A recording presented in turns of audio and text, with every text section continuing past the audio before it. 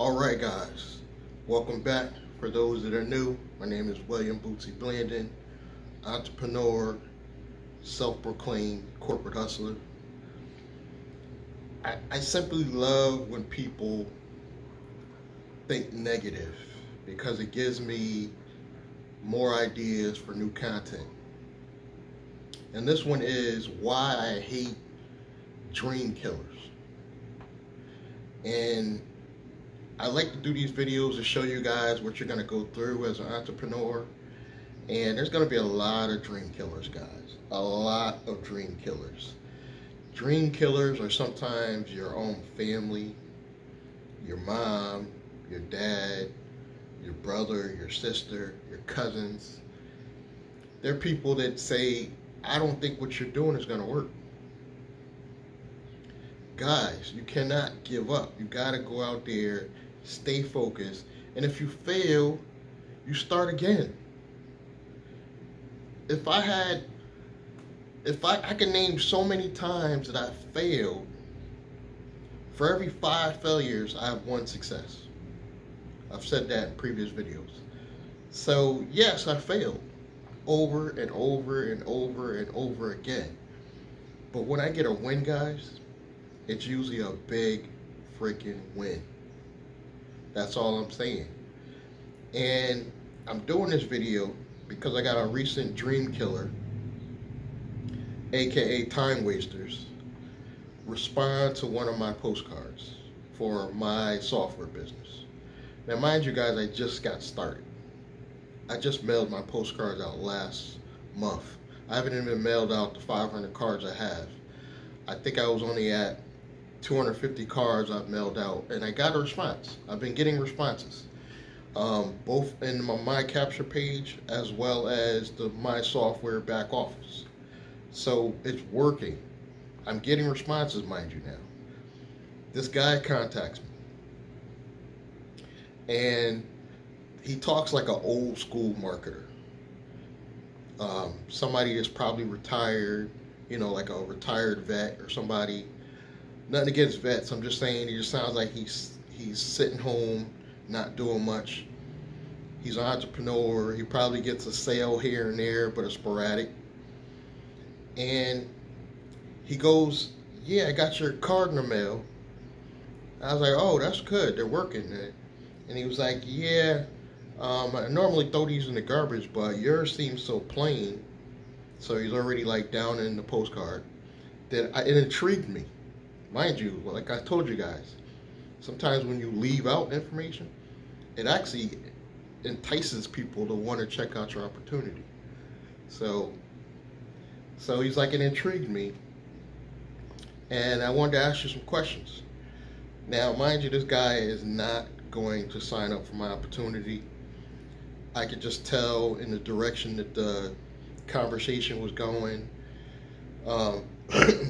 He knew exactly about my software business. He was like, oh, this is such and such. He named the CEO name of my software business. Yeah, I've been dealing with him a long time, da-da-da. He knew the owner of my capture page. Yeah, they've been doing this, and a long time. So already he's trying to be one of those entrepreneurs that tries the reverse psychology, where they become your friend, and then they want to pitch their opportunities to you. So I can already hear it coming. And I don't think he wanted to do it in this call, but he wants to like gain my friendship and then later hit me. So he just going on and on and on. He was like, I don't think postcards will really work for my software business. And I was like, well, it got you on the phone, didn't it? He's like, yeah, but I'm a different animal. What the hell does that mean? There's going to be different animals, quote unquote, that respond to the offer, because not everybody's going to respond. Most people are not going to respond to any postcard. You know, we know the math, we know the numbers. At best, you're going to get 2 to 5% response to these offers. I know this. And then I could tell he just assumed I was a rookie, like somebody that just got started. So he's trying to like school me. And in the back of my mind, I'm thinking like, you responded to my offer, but you're trying to teach me. And he's like asking me all these questions. Well, where did you get your postcards from? How much you spent on postage? And I, like a dummy, I'm like answering him because I'm intrigued at this point. You know, I was waiting for the pitch. He didn't throw the pitch at me, but he's asking me all these questions. And I was like, well, all I got to do is get 5% of what I'm sending out and I'll be happy. And he was like, yeah, if you get 5%. So he's like killing the dream already, killing the dream. And I'm like, well, I'm doing a lot of other stuff. So right there, he didn't know that I had a YouTube channel, that I'm doing stuff outside of just the postcards to bring in sales. And I'm doing other opportunities. This ain't my only opportunity. I'm doing, you know, Craigslist. You know, I got a couple YouTube channels. And I'm running down stuff that I'm doing, but in the back of my mind, I'm thinking, well, you don't have to explain yourself to anybody. So I politely said, okay, nice talking to you. And he was like, oh, no, take my number. And yeah, hopefully when we get to know each other, you'll tell me where you're getting your mailing list from. Because I didn't want to tell him what source I got for one of my mailing lists. You know, so he was like almost intrigued more that I wasn't just giving up all the information. I was like, yeah, I don't really know you like that, and I'm trying to hold this list for myself, and it's not that I won't give you guys this information, but I'm holding this information for people that aren't wasting my time. Like, if you want to sign up for the offers, I'll give you guys a world of knowledge. Anybody that knows me, if you're trying to get into what I'm doing, I will help you out to the end. But these dream killers, they want to just sit on the phone and talk. I can just tell he's probably a single guy that retired, no friends, and just wants to talk because he has nothing else to do all day. Here I am in the back of my mind thinking I could be getting on a strategy session with somebody right now. Let me get this guy out the phone. So I politely said, okay, I got to go. You know, I got things to do. Which if he wasn't a dream killer, I probably would have spent more time on the phone. And I think these postcards are going to help, but it's not my only strategy. And he's like, yeah, okay, I'll take down my business number. And guys, I'm going to be real with you. I didn't even take down a number. I was like, yeah, okay, yeah. Oh, your number? Yeah. Oh, okay. Thank you. Pretended to take down a number. And when he calls again, I will be not wasting my time with dream killers and time wasters. You know, because you're just not helping the cause. You're not spending any money. You're not interested in any of the opportunities I'm getting involved in. So be forewarned, if you're a time waster, I'm probably going to eliminate our access on the phone. And I've been talking to several time wasters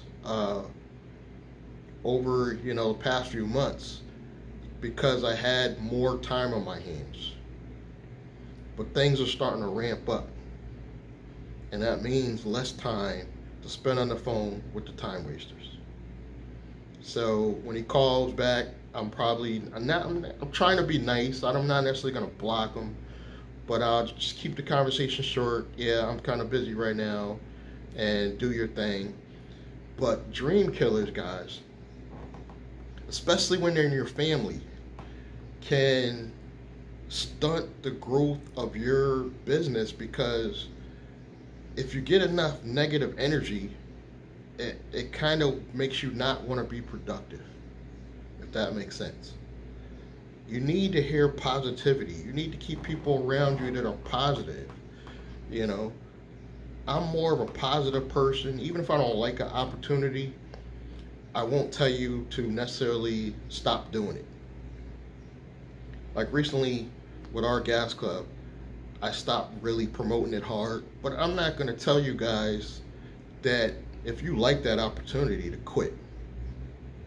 Because a few of you that I've spoken to, you still kind of marketing it and stuff. I'm not going to tell you to quit. Go ahead. I'm just going to be honest about my opinions on how I feel about the CEO and the company, but I'm not going to tell you you need to quit, because I'm not a dream killer. If you think that opportunity works for you, continue on marketing. It just no longer works for me. And I even still got my links out for it. So, but these dream killers, especially when they're in your family and your friends, you gotta eliminate them. You have to eliminate them. And I'm not telling you don't talk to your family members, but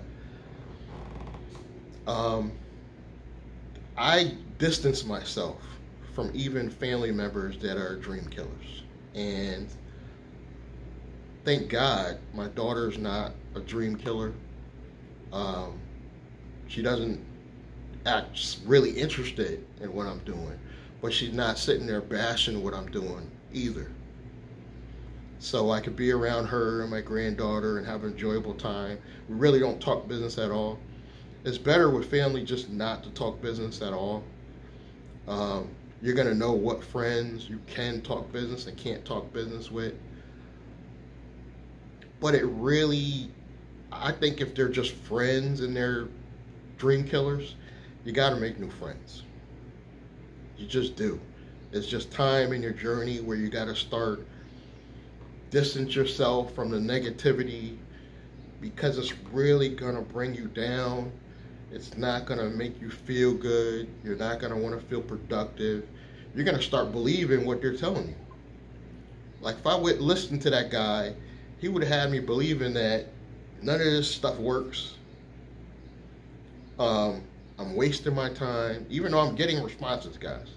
My capture page is blowing up. I'm getting people logging in. They're not necessarily signing up, but that's what the capture page does. It gets them in, and then it starts spitting out emails to slowly convince them. So this is not a 1 month journey. I didn't expect to get all my signups the first month of advertising. And some of you fake entrepreneurs, you think, you know, you're gonna get all your signups in the first month you started. No, it doesn't work that way. This is why I use the capture page. And the text, my software business, it's gonna slowly get them to convert. Not all of them, but a small, all we have to do is get a small percentage, guys. All we gotta do is get 2 to 5% to convert. We double our efforts. Like I'm only sending out 500 postcards this month, guys. I don't expect to get a mother load of signups for 500 postcards. But if I even get 2%, I just double that next month. You gotta think positive. You gotta think, focus on your business. You can't be having these dream killers make you feel negativity. And if you are a dream killer, which I'm sure you know you are, if you are one, please don't waste my time. Now for you positive people, continue to support, and I really appreciate it. Subscribe, like, comment, and I will catch you guys in the next one. Thank you.